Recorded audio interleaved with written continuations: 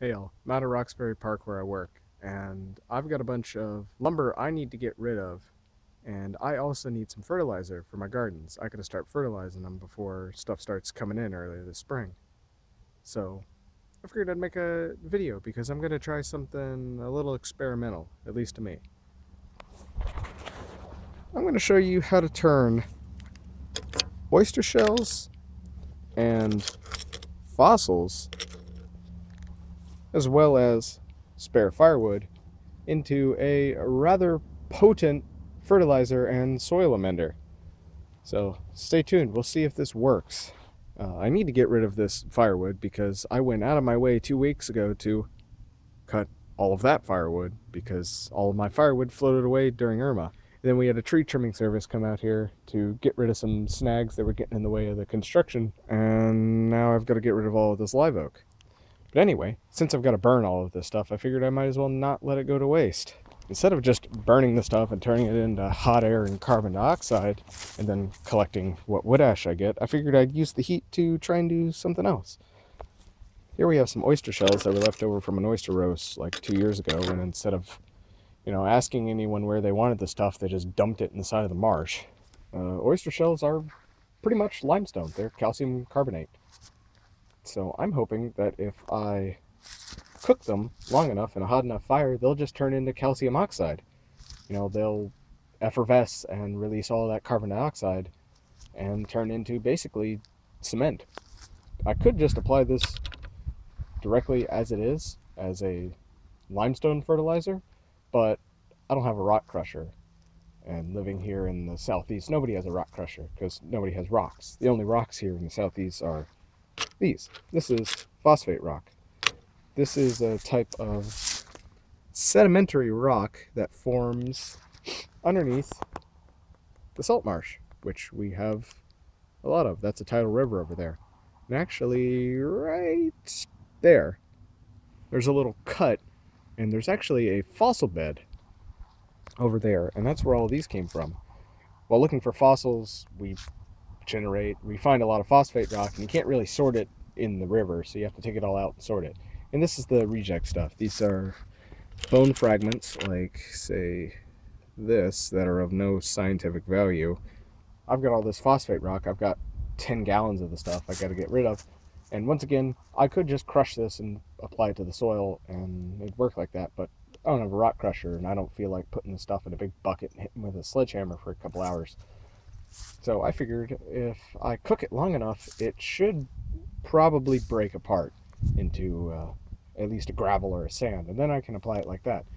And the primary purpose of doing that with both of these is to increase surface area, which will allow it to be broken down by microorganisms much faster. I'm basically just going to take these two pots, and I'm basically just going to pile wood around it and burn it. The good part about using wood for this sort of thing rather than an oven is in the process I generate wood ash. And wood ash is actually a great source of calcium carbonate and calcium oxide. It also contains a significant amount of potassium. The one downside of doing that is you lose pretty much all of the sulfur and all of the nitrogen out of the wood, which you would get if you applied it as a mulch. But if you were to do that, you don't get any of the amending properties of the calcium compounds.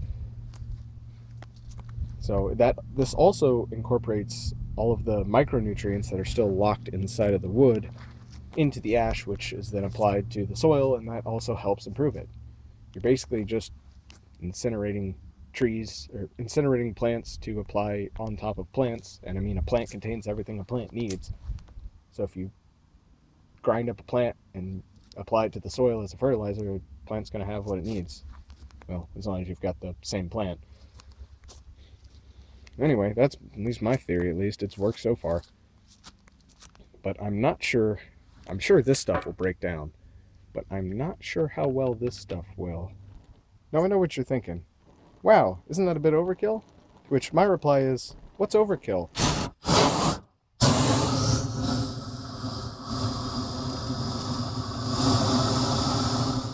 And that's how I start fires with wet wood. Alrighty, it's been about an hour and a half, and as you can see down in there, The pots are filling up nicely with charcoal that's burning, so that should keep them nice and toasty. Alrighty, well it's about 5:30 now, so it's been at least 5 hours, I think. 4.5, something like that. Fire's going pretty good. Well, I'm about to head home for the day.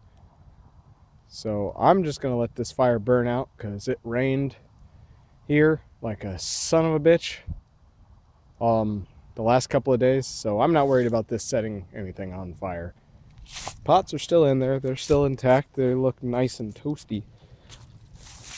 So I'm just going to have to let this naturally cool itself off. And then I'll see what it looks like in a week from now. I'm going to throw the rest of the logs on there and then call it a night. Alrighty, it's been 6 days, so let's see how we fared. I don't seem to have burned anything down. Well, it looks like both of my pots cracked. That's to be expected. So these are pretty old. I already got the ash off. Let's see what we got. Let's see if this is brittle, like it should be. Oh yeah. That has been decarbonated. Well, at least partially, enough for my needs. And let's see about the phosphate rock. Oh yes. Well, my pot didn't fare so well. But the oysters look pretty good. Let's give them a good poke and see if they break up.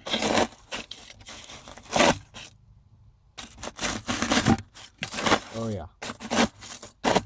Here's what the phosphate rock looks like. You can see with some of these, you can definitely tell that they're breaking down structurally. But still pretty firm.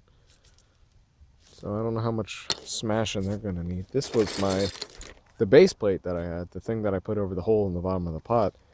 And that was the top, and that was the bottom. I don't know why it's red. That looks to me like sandstone. So this is a sedimentary rock, so I guess it got baked like clay does.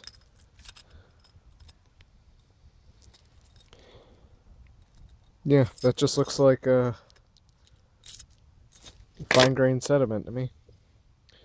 Alright, I guess I'll try and crush this stuff, see what I can do with it, maybe make some cement. Well, I've got some various bowls and smashing implements. So that's what the stuff looks like before I get to smashing. And here it is afterwards. As you can see, it's pretty fine. It's about the same consistency as really chunky flour. The grain size is variable. It ranges from tiny gravel to clay. So it should be sufficient for my needs, and once I mix it with water it should dissolve anyway. And then this is going to be mixed with sand as an aggregate. So guess now I'll crush this phosphate rock.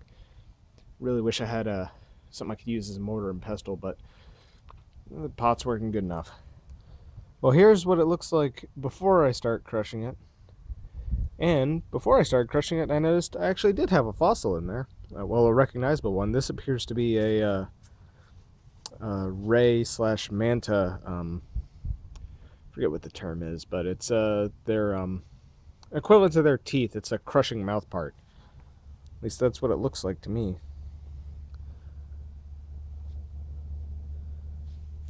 So yeah, cool that I saw that before I smashed it. I'll have to look up to see if that's actually what it is, but that's what it looks like to me. That's about the consistency I want from a phosphate fertilizer. So I want this to be long acting. I want the small stuff to dissolve immediately, and then I want a high diversity of grain size. That way this larger stuff breaks down over a longer period of time, and it adds phosphorus to the soil during that time. Of course, it won't be as much because it'll take forever for the really big stuff to break down. But I want, stuff between clay, silt, and sand size grains. Of note, when I shake this stuff, I don't know if you can see that smoke coming off of it.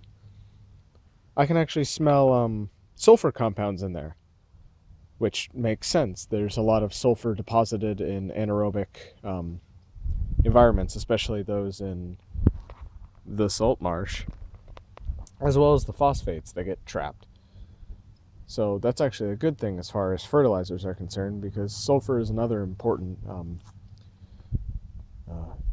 nutrient for plants, although it's not needed in nearly as high a quantity as phosphorus, but it's still relatively needed. Alright, now that I've got the calcium oxide compound reduced, then now I have to get some sort of idea of its purity. I'm sure this is not particularly pure because it's got ash and whatnot. It's probably got a decent amount of calcium carbonate still in it because it's been sitting out here for a week, or it just wasn't fully converted. So to get a rough idea of its purity, I'm going to slake some of it. And slaking is simply mixing the calcium oxide with water to form slake lime, or calcium hydroxide. And that's what's typically used in cement. If you're going to be making cement, you first have to slake the lime first, which is you essentially mix it with enough water to hydrogenate it. So with any luck, me adding water to this should cause it to fizz and bubble. Let's see.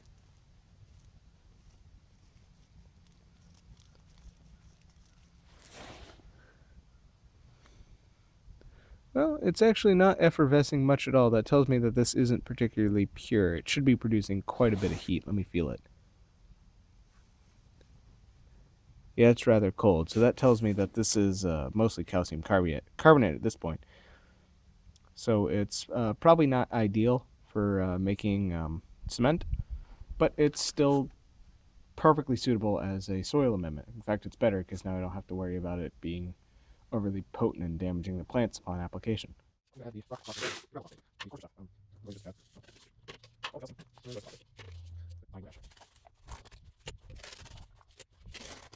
The charcoal. The soil also take.